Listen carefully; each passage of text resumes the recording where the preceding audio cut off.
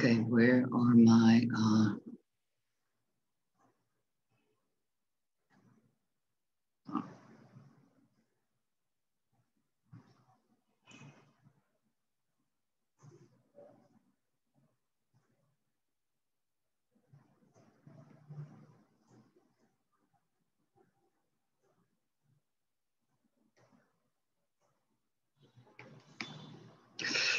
what did I do? Okay, welcome back, guys, to our next session.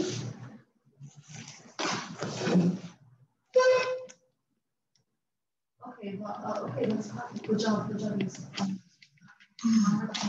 the last time that we took.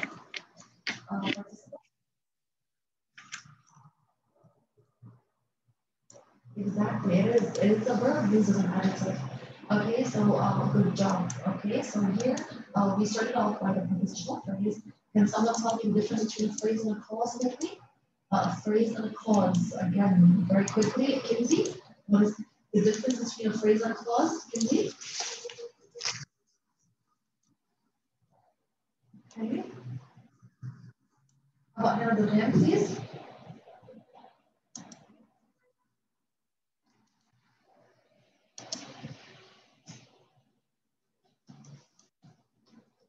It's okay, go ahead, Hannah. Hi, everyone. Hi, Miss Lynn. Hi. Sorry, I'm a minute late. Hi, Miss Actually, Lynn. about 2 minutes late. I had a little technology problem. How's everyone? No problem, Miss Lynn. Oh, thank you. Fine. We're fine. Okay, so today we're going to start with I Have a Dream, and we're going to review the guided reading part 1, okay? All right, what was the occasion for this speech? Okay, Laura, what was the occasion? To end the racism. To end, I'm sorry, can you repeat it? To end racism. Does everyone agree? No, Miss can answer. Okay, who said no? Offit? no, me, Adam. Okay, Adham, what was the reason? It was a march in Washington, D.C. By black men or African Americans. Okay, can someone tell me what was the reason for this march? Hannah Hanny? To end racism and give the black their rights. Okay, does everyone agree?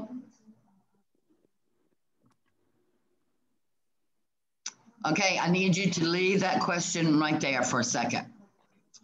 All right, you had to read the beginning of King's speech from I am happy to join with you today to the part where it says long night, too long night of captivity. Okay, let's go to number 2. What metaphors does Dr. King use? He compares slavery to what? Salma? He compares slavery to We can't hear you, Selma. Okay, 1 minute. Selma, can you hear me? Yes, just 1 minute, best. Okay. Me now? Slen? Yes, I can hear you now. Okay, I'm saying he's comparing slavery to fire and to flames of injustice. Okay, what's about the Emancipation Proclamation to what? To a great beacon light of hope, and slavery to a long night of captivity. A long night of captivity, okay? Read the paragraph that begins, but 100 years later, 2 finds himself in exile in his own land, and answer number 3, 4, and 5. Hannah Hanning.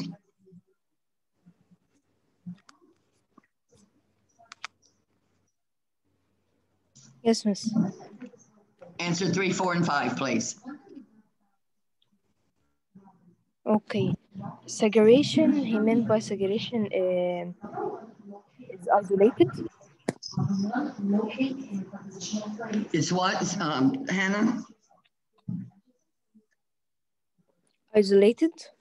Yes, isolated. Okay, what is discrimination? And this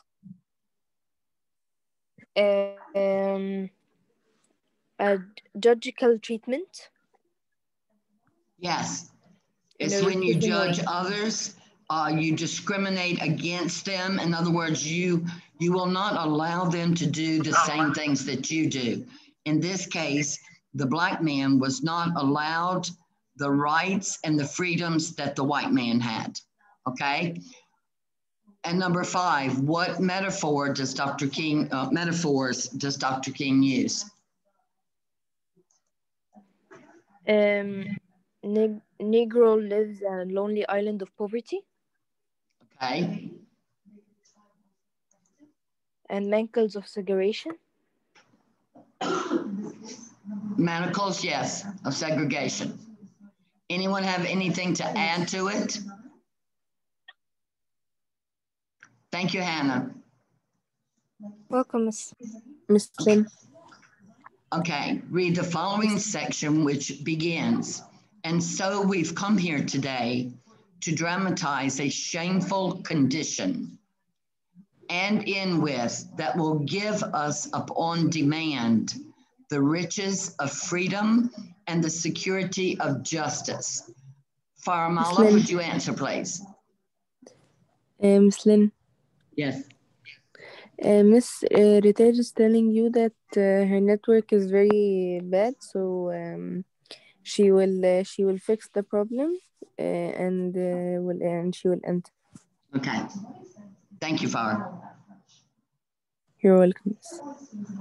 Okay, Faramala, number 6. He compares the Declaration of Independence to a promissory note, and he compares the lack of freedom to a bad check. Okay.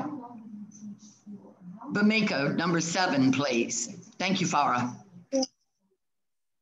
For emphasis that it must happen now. Yes. Now is capitalized for emphasis.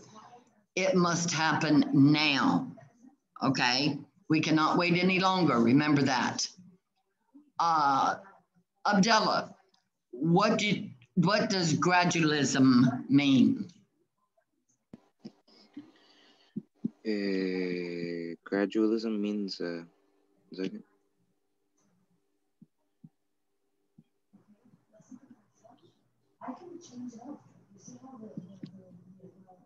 it means something slowly taking place. Okay. So what connection is gradualism with this speech, Abdullah? What is slowly taking place? I think Black people's rights. Yes. Right. The Black people's right for freedom and just their rights in general. They have none at this point. Okay. Yeah. It's happening too slow. Dr. King wants things to start now. Don't wait. Okay. Thank you, Abdullah. You're welcome. All right. And here, what metaphors does Dr. King use? Jenna Gouda?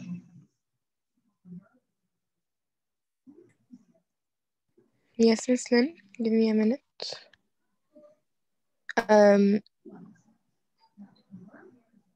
Number 9, the metaphors. Yes. To cash a check, he means the promise of justice and freedom.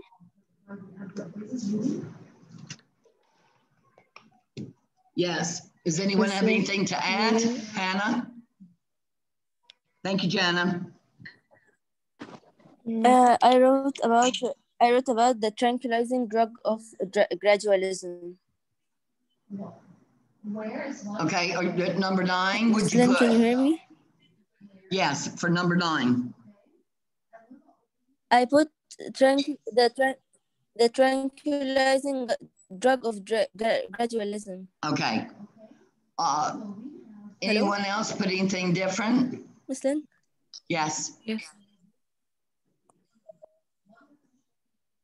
Someone said Miss Lynn? Okay, I guess not. All right, read the next section from "It would be fatal for the nation to overlook the urgency of the moment."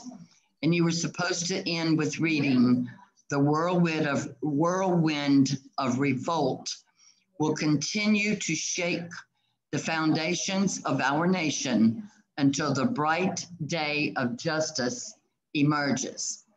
Here, what does Dr. King use? What metaphors? Mihad.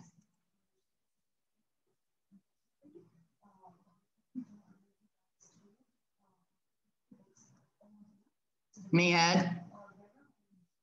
Yes, Miss. Can you hear me? Yes. Okay. Number 10. Yes, number 10. He says that freedom is an autumn, and that like racism and are summer. The sweltering summer. Yes. Sama, can you help? Yes, Miss Lynn. What did you The write? first one was sweltering summer of the Negroes' legitimate discontent, and this compared the duration of the Negroes' discontent with a hot summer. And the Yes. second one is an invigorating autumn of freedom and equality, and this comparing the change of the season to the change of the change to equality or freedom. Yes, exactly right. Thank you, Sama. You're welcome. Okay, number 11, read from, "But there is something that I must say through we cannot walk alone." Okay, what metaphors does Dr. King use here in this part of the speech? Ahmed Uta. Yes, Miss. Question number 11. Number 11. The metaphors were palace of justice and thirst for freedom, and not allowed the creative process to degenerate into physical violence. Okay, anyone have anything different? But Mika, you have Yes. something different?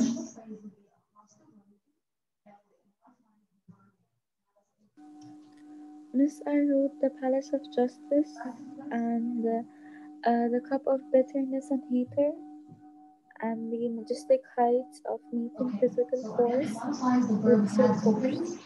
Okay. All right, the next one. You were supposed to read, "And as we walk, we must make the pledge. Through justice rolls down like waters and righteousness like a mighty stream." Where do you think this quote came from, Mahi? The Bible. Okay, what verse or what book do you know? No. Does anyone know? Noor, Yes, Miss. do you know? No, I don't know. Okay, please lower your hands after someone else answers. If you don't know the answer, please don't Okay. raise your hand. Sama.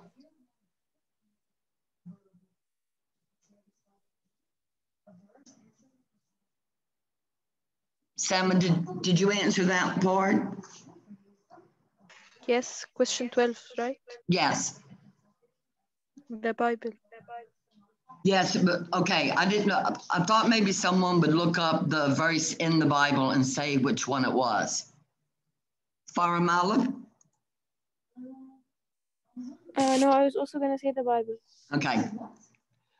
All right, number 13. Miss, Read I the know paragraph. verse. I'm sorry. I know which verse. No, what often?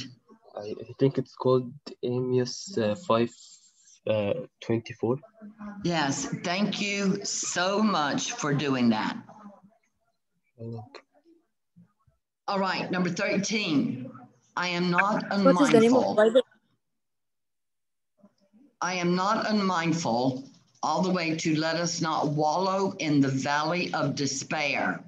I say to you today, my friends. Bamika. Yes, question number 13. Bamika, we can't hear you. Question number 13. Miss, can you hear me? No.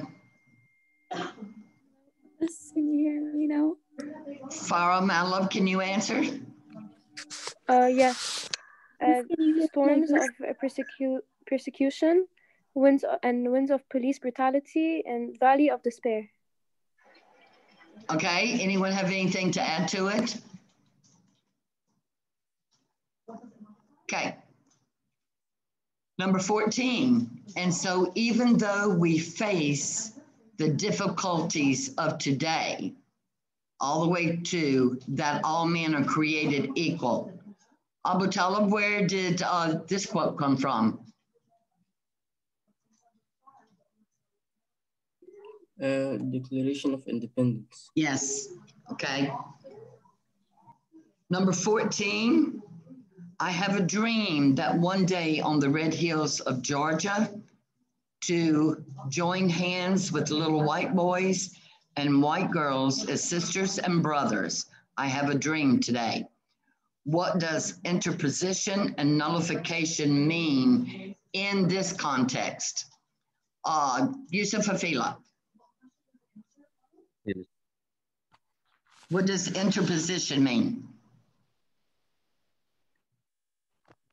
They are examples of how the governor of Alabama is used to give African American citizens equal rights. Okay, but what does the word itself mean? Because you have to know what it means in order to understand it. So tell us, Yusuf, what is the definition of those words?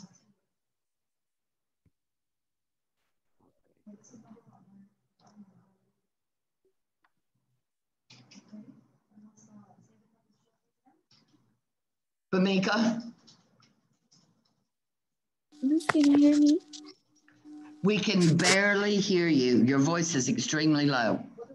Can you hear me like this? Miss Lynn, I know. Go ahead. Interposition means I don't know if anyone can tell Bamika that we cannot hear her well enough. Farah Hisham, go ahead and answer. Okay. Interposition means the action of interposing someone or something. Okay, and what does interposing mean?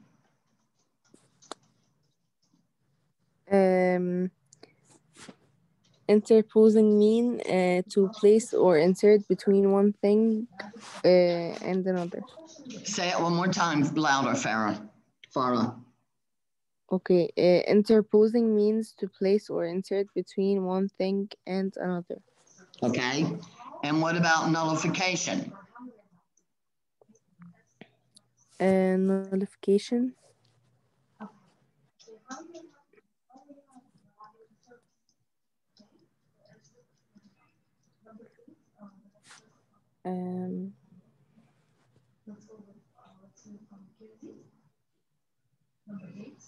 Who can tell me what nullification means? Noor, do you know? Me.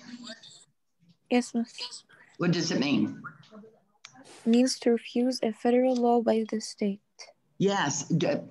Have you ever heard that he will nullify the contract? In other words, he will cancel it, okay? So now, Yusuf, listen to me, or anyone else, not just Yusuf. You also not only have to know how this is used in the speech, but if you don't know the meanings of these words, then you don't actually know how or why they are used in the speech. And when you have a word like, let's say nullification, okay? You should know what the word null means. I mean, you're in high school, you're in grade 9. To null comes from the nullify. It means to cancel something. Interposition. Okay, you can't just say, if you don't know what it means, use the word interposing. You have to go all the way back to the base word, interpose, and look that up. Does everyone understand what I'm saying? Yes, Miss Lynn. Okay, please start using your dictionary and look some of these words up. On your quiz, you're going to have words that you're going to have to define that's in the speech. So you need to get used to using dictionaries, guys, anytime you need them. Okay, the next one, 16. I have a dream that one day every valley shall be exalted, all the way through, knowing that we will be free one day. Where did this quote come from, and what metaphors does Dr. King use? Hannah Yasser. It came from the Bible that's called Isaiah. Okay. Hello, it came Muslim? from the book in the Bible called Isaiah. Okay, and what metaphors are used? Yes. He uses the I wrote The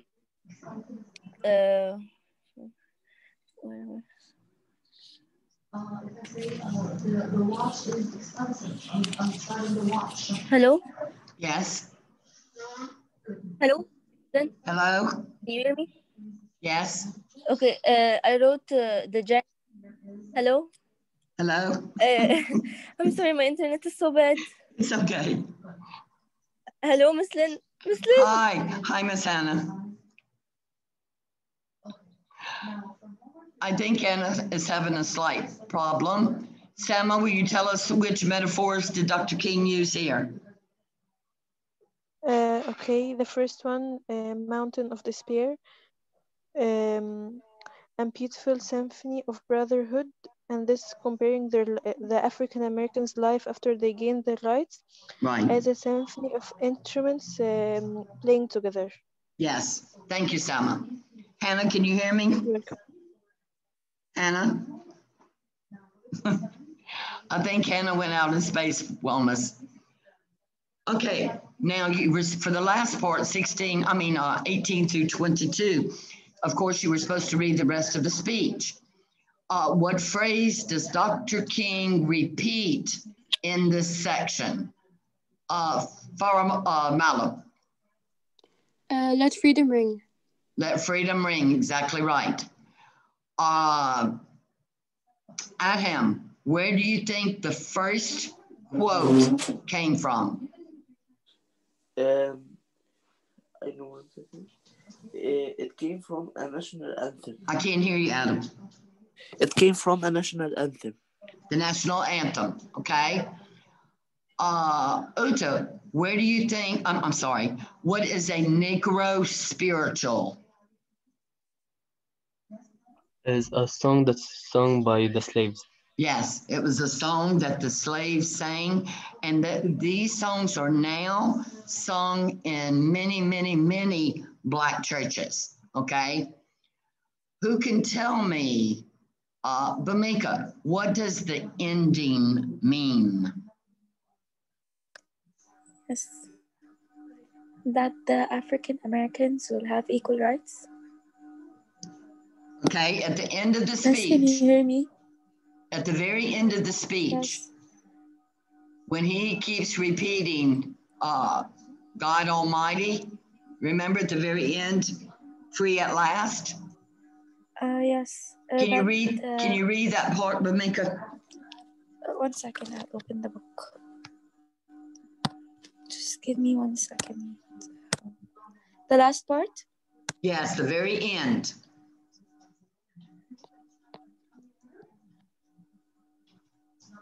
Miss, can you tell me what page is the story? I don't know. I don't have the page in front of me. Can I anyone think it's tell us? 603. I think it's 603. The very last part of the speech. Okay. Free Yes, at I last. found it. Yes, I found it. Who said they found it? Me. 1 second. Yes, and when this happens, and Wait. When what happens?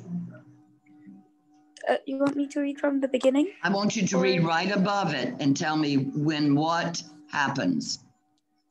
Okay. Let freedom ring from Stone Mountain of Georgia. Let freedom ring from Lookout Mountain of Tennessee. Let freedom ring from every hill and molehill of Mississippi, from every mountainside. Let freedom ring.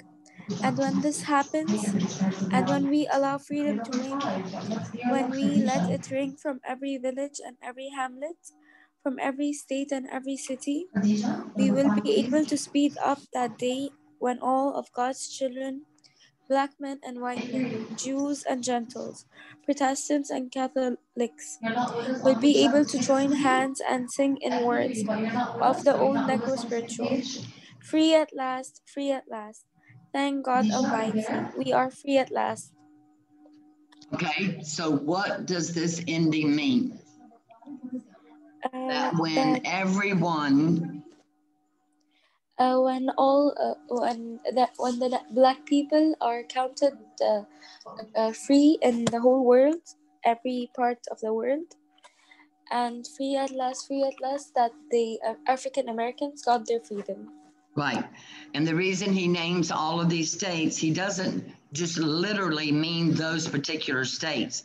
Yes, they're included, he means but like Bamika just said, he means the whole world and not just African Americans in this day. Anyone that is going through any kind of racism, okay? When you stand up together and you join hands together, that's when the African American and everyone else will be free, okay? What did you understand from this first reading? Who can tell me what they understood? Or who can tell me what they understood from the speech?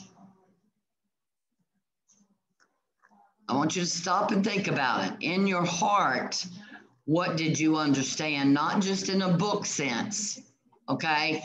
And tell me something that it made you maybe look or think at in a different way about as far as racism or discrimination.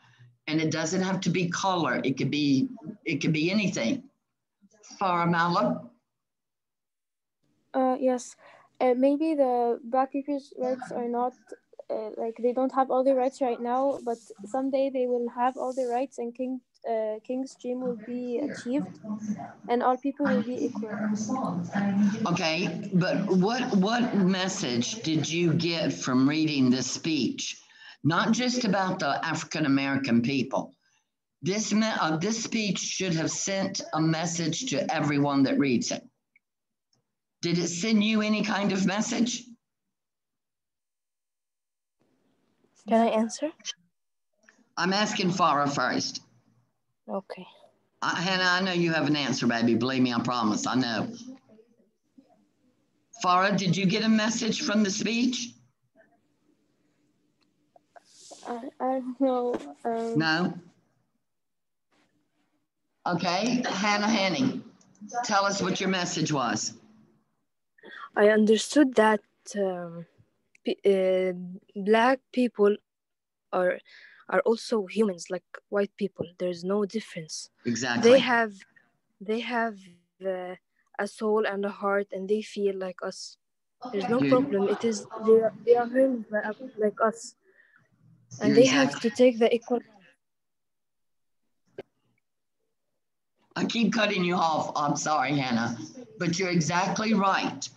Black people are just like us. Not only black people, people of your own race that you maybe you didn't discriminate against anyone, but let me tell you something. We are all human. And at one time or another, I'd be willing to say that I bet every single one of you, including myself, at one time we have discriminated against someone. Do you agree or disagree? If you disagree, raise your hand. I'd be curious to hear your answer. So everyone agrees that at one time or another, we have all discriminated against someone. Yes, of course. Hannah Yasser? From young, my mother has always taught me like to not discriminate. So I'm always like very like, sensitive about this stuff. So like whenever I'm around people that like they always like tell me we've been like through a lot of stuff, I'm always very I never discriminated against anyone.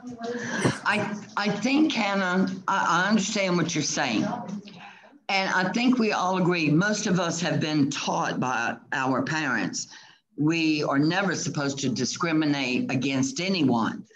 But can someone give me a little example of maybe when we discriminate against someone and we do not even realize that we are doing it on a normal daily basis?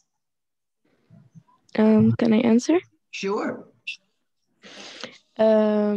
Judging people with how they look without knowing them. Bravo. Have you never ever said, oh, she is not cute. In fact, she is ugly.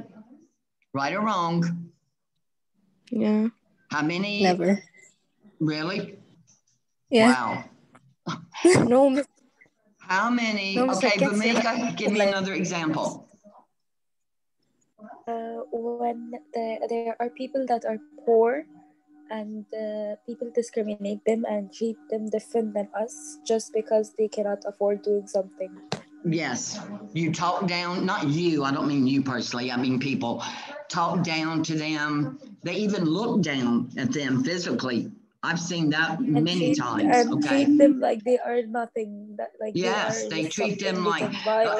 If you notice how they ever just sometimes even walk past a poor person, they just kind of brush them off. You understand? Yes. How many times? Let me ask you this, Uta, help me out. Have you ever called anybody stupid?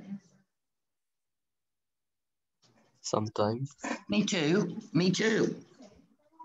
I mean, we're being honest here, of course. But mostly as a way of joking, not. Yes, but my point is this, and I agree with you, Ahmed, 100%.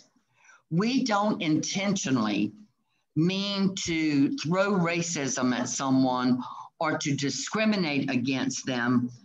But some of these words are so easy for us to come by because it's become a habit to say them. You will see now, I'm sure many of you listen to rap music, and you see a lot of, especially Black entertainers, in their music, they use the word nigger, right? Yes. Right. Yeah. Okay. Now, do they mean it in a discriminatory way? No. Okay. My point is, it's become so normal, if you want to say that, of using these kind of words that even Black people in their music call themselves niggas, right? Yes. I'm sure you would not connect it with a Martin Luther King speech, but believe me, if you stop and think about it, there is a connection. In fact, I tried to find Dr. Martin Luther King's speech on YouTube because there was a rapper that did his speech while he rapped the speech. Okay. It was really very cool. The coolest speech I've ever heard in my life. And I don't know why I had it last year and now I could not find it on YouTube. All right. But I really wanted you to hear it even before you heard the actual speech by Dr. King. Okay, I wanted to show you my point of doing it that way was to show you that a speech does not always have to be boring, and sometimes you learn a lot. This speech I've always felt, and maybe you feel different, and you are entitled to that right. That's your right. Maybe you didn't get as much out of this speech as me, or maybe someone else did. Maybe you got more than me, okay? But I think it is a speech that you will probably always remember, or at least when someone brings up, I have a dream, you will immediately connect to it, okay? Is there anyone that maybe learned something from the speech that you did not know before?